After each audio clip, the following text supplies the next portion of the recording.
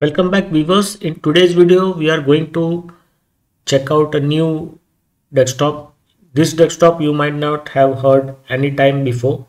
So the name of this desktop is Lumina Desktop. I have opened up the website. This is the lumina-desktop.org features. So let us begin with the features and we will slowly introduce you to the desktop. So the Lumina Desktop is designed to be fast and customizable, flexible and lightweight.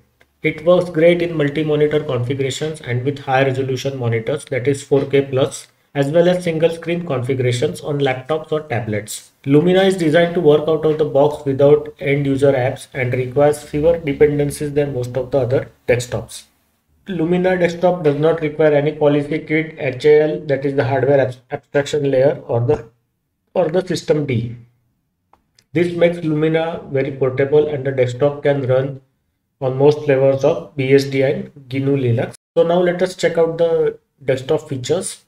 So first of all, it is quick and easy to configure. So it consists of configuration files which are in text form on the backend. The desktop will dynamically detect configuration changes to adjust as needed. Appearance profiles can be easily used to reproduce the look and feel of other common desktop systems.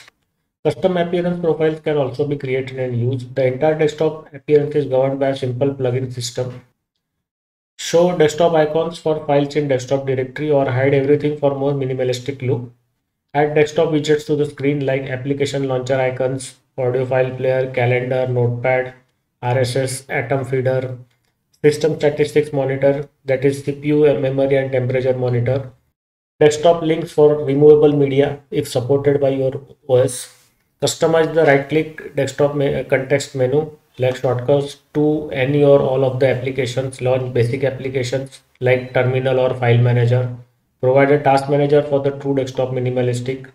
Provides a way to run user-created menu scripts to dynamically generate new types of context menu items. All this can be done using the Lumina config, which is the Lumina configuration utility. So now we will proceed ahead. Lumina is extremely minimal and can be used on systems with as little as 1 GB of memory. So you can use this on very old desktops like those in the 2000s decades. So up to 2010, 2012, most of the desktops had 1 GB of RAM. So you can use Lumina desktop on those systems and you can bring them back to life and you can make them productive. So it is an environmental friendly decision to make older systems work. So that reduces the e-waste. It is very self-contained and does not require any particular utilities or libraries aside from few very small handful of libraries. Lumina is designed around the concept of complete modularity. Your applications are completely independent from the desktop itself and can be added and removed at will without loss of functionality. And there are some optional standalone utilities that are provided in the Lumina desktop. There are many utilities that are developed alongside the Lumina desktop to ensure that a full range of functionality is available if nothing other than the Lumina desktop and utilities are installed.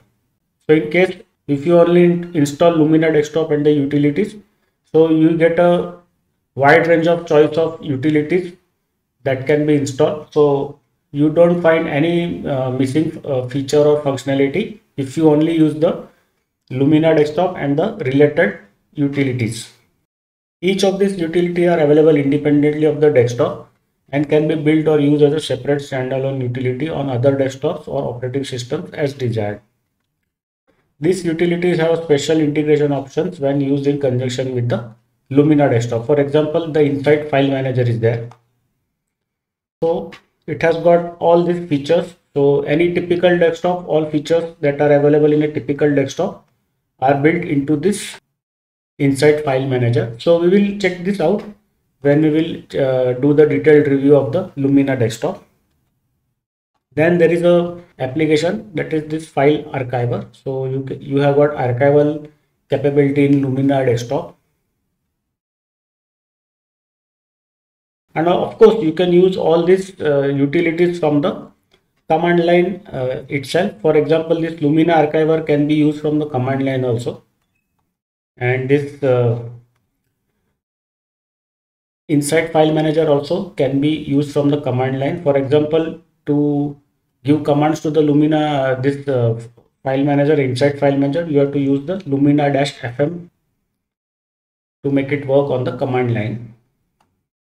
Then there is a scientific calculator. The name of this application, that is Lumina dash calculator, and it can be also used from the command line. So it works with a keyboard number numpad.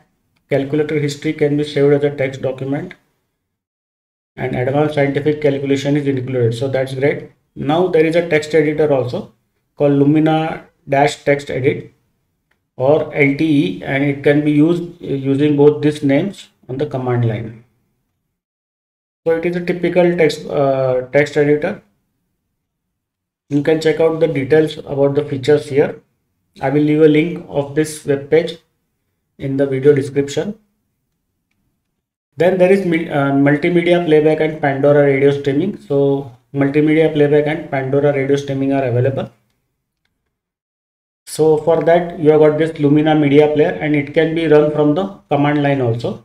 So for running it on the command line, you have to use Lumina dash media player in the commands.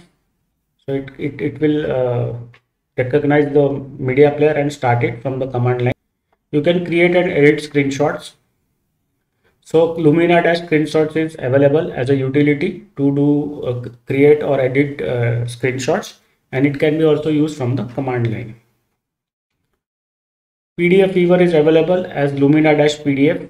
So it is a typical PDF viewer with most of the functionality that is available in any other PDF viewer. So you can check it out here. All the features are given. And multimedia monitor management is provided through Lumina dash xconfig, and it can be configured from the command line itself. And the features are given here. You can read it in detail. Now let us go over to the Wikipedia page of Lumina Desktop.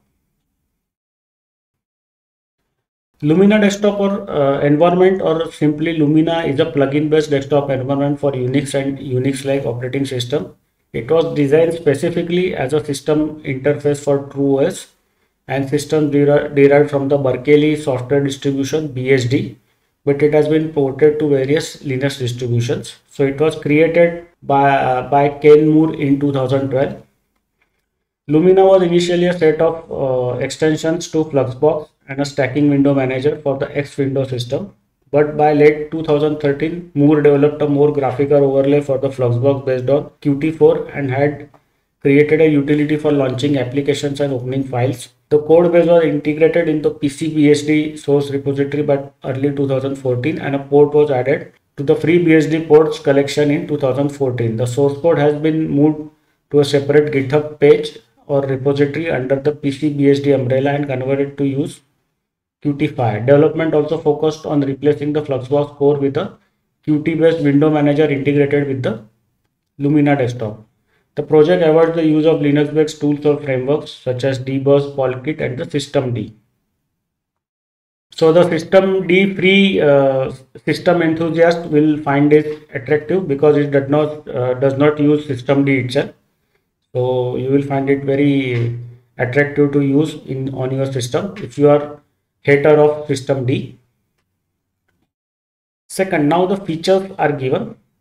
The desktop and the application menus are dynamically configured upon first being launched, as the desktop environment files itself applications automatically to add to the menu and as a desktop icon. The default panel includes a start menu, a task manager, and a system tray, and its location can be customized. Menus can be accessed via the start menu or by right clicking the mouse on the desktop background. Some features are specific to TrueOS, including hardware control of screen brightness, preventing shutdown of an updating system, and integration with the various TrueOS utilities. So we already checked out what utilities are available. Now with the version 1.4 of the Lumina Desktop, the PDF reader is based on the popular library. The Lumina theme engineer replaced an earlier theme system. It enables the user to configure the desktop appearance and functionality and ensures all Qt5 applications present a unified appearance. So these are the ports of Lumina Desktop to the BSD systems and the Linux distribution. So it is available in TrueOS, Dragonfly BSD, FreeBSD, NetBSD, OpenBSD, and the KFreeBSD. So these are the BSD distributions, and in Linux distribution it is available in NTX Linux, Arch Linux, Debian, Fedora 24, Gentoo Linux, Manjaro, NixOS, PC Linux OS, and the Void Linux. So further, there are some notes, references, and external links, and you can check out for yourself other things. So now with this, I will stop the video here and see you in the next video where we will do the installation of the Lumina desktop, and then we will immediately check, do a detailed review and check of the Lumina desktop. See you in the next video. Bye.